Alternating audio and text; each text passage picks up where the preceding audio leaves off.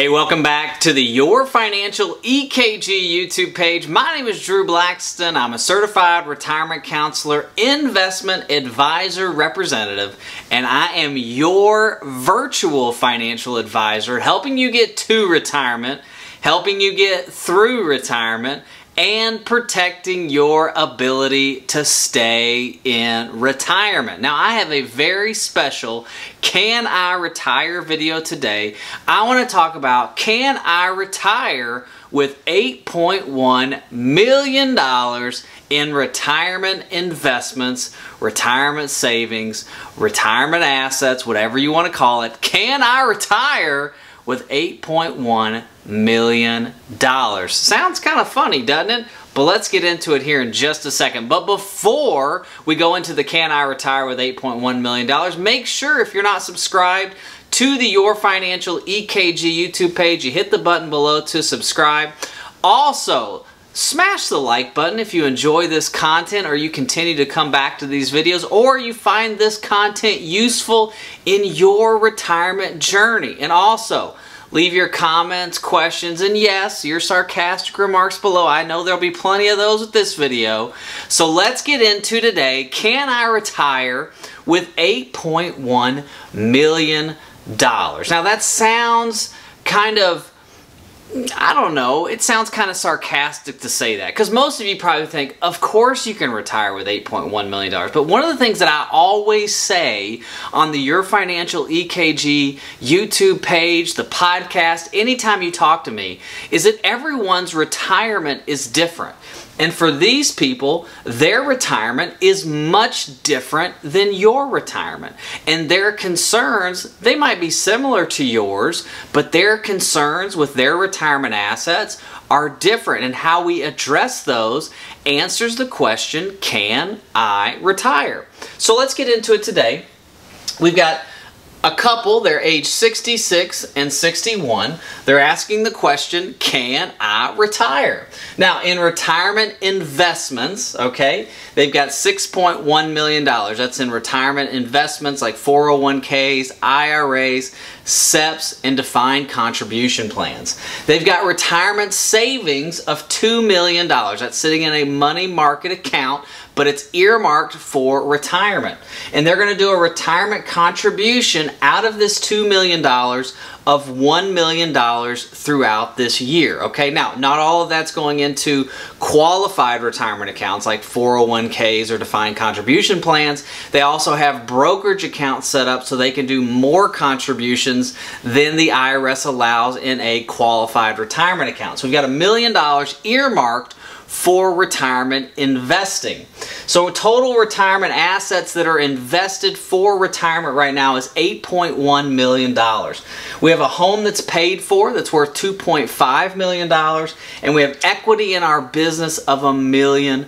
So we have all of this invested or paid off for retirement. So the question becomes, can I retire with $8.1 million in liquid assets? And then we've got about another $3.5 million in physical assets that obviously would have to be liquidated if we needed them for retirement. Their main concerns, now these are big concerns for them. Taxes. Taxes are a huge concern. Let me flip over here real quick so you can see what I'm talking about. Taxes. Those are the big concerns, especially if you have big money. RMDs, required minimum distributions. The IRS requires if you're over the age of 72, you have to take a required minimum distribution.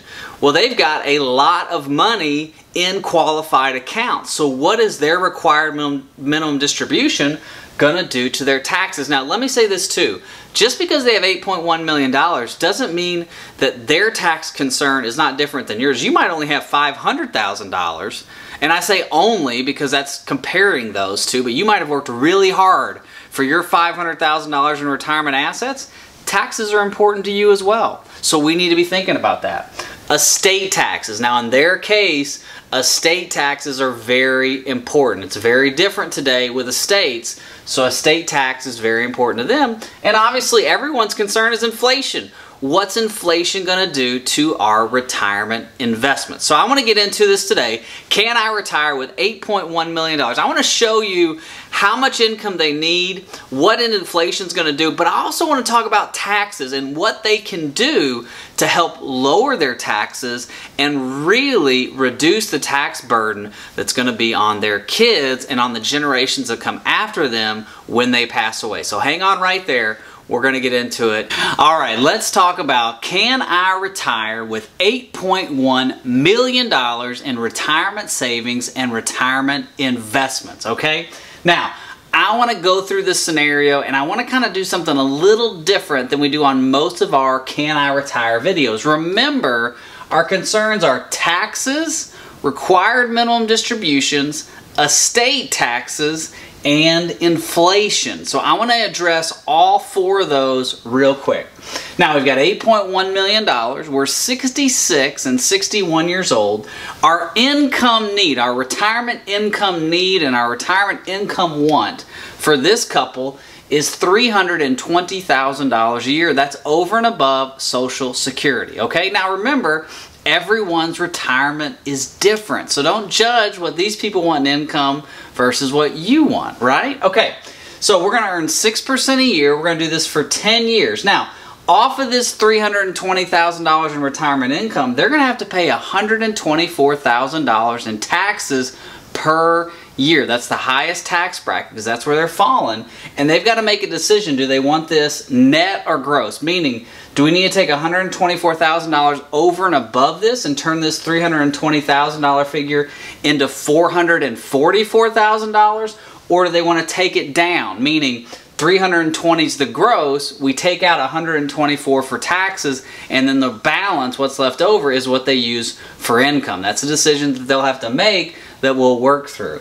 So $320,000. Now I'm assuming that taxes are coming out as a net, okay? 10 years, earning 6%, they'd have $10,298,714 in 10 years. Now, at 76 and 71, we've got $10,298,000 in retirement savings.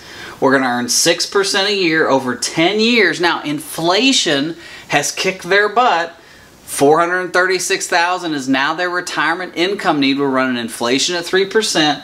Taxes are a whopping $170,000 a year. I want you to see that. $124,000 a year, $170,000 a year. That's their taxes because of their income. At the end of 10 years, they've got $12,783,000. So some of their concerns, taxes and required minimum distributions. Now, a required minimum distribution is that when you're over the age of 72, you have to take out a required percentage that the IRS lays out. For them, that portion of their RMD is going to be included in these income figures that they need. So we know that they can retire. But what the big thing is in this situation is their taxes are going to kill them, right? They're going to pay a ton of money to Uncle Sam. And at their age, there's not a lot they can do. You know, people say, well, they can do a Roth conversion. Yeah, they can do Roth conversions, but you know, there's a 5-year rule on Roth conversions, and then there's the taxes that they're going to pay, and they're probably going to be in the high tax bracket, so it doesn't really make a whole lot of sense for them to do Roth conversions at this point. The other big deal is estate taxes. You know, if they were to pass away here, their estate is going to owe about $4.9 million in estate taxes. Now, I don't mean that in the sense of the estate is going to pay taxes, but out of this qualified money, out of this retirement money, there's IRAs, there's 401ks, there's defined benefit plans in here. So that money is going to pass to their kids as qualified money. Now the rules on qualified money, so IRAs, 401ks, things like that, when you inherit those as a beneficiary, a non-spouse beneficiary, you have to pay that money out. You have to pay your taxes out in over 10 years. So essentially, they're going to have $4,985,000 tax burden at passing, which is $498,500 over 10 years. That's a lot of taxes, and people say the rich don't pay their fair share. I'm pretty sure they are. Now, what they can do, a thought, and what we've talked about with this couple, is doing what we call an irrevocable life insurance trust and having life insurance for $5 million. Now, what we do is to make it inexpensive for them, is we put the life insurance on both of them. So it's called a second to die policy, meaning once the second person passes away, the life insurance proceeds of $5 million are paid into the trust, the irrevocable life insurance trust. And then the trustee uses that $5 million to help pay the taxes on the IRAs and things that have been passed on. Okay, now everybody's situation is different, but an ILIT is something that anybody can do, and it's something that you can talk to your financial advisor about. You can go to my website, Your Financial EKG, and we can talk about it together. But this is just something that they really have to think about. Can they retire? Sure they can. They got plenty of money. But what's it going to look like tax-wise when they retire? And this is something that affects everybody. I don't care if you've got $500,000 in your retirement assets. I don't care if you've got $500 million in retirement assets. Taxes are a huge piece of the overall puzzle, and you need a tax plan. So I hope this has been beneficial. Smash the like button if you've enjoyed this video. Subscribe to the Your Financial EKG page if you're not subscribed yet, and please leave your questions, your comments, and I know you're going to leave those sarcastic remarks below. I read them all and I try to respond accordingly. So thank you so much for watching. God bless. Bye-bye.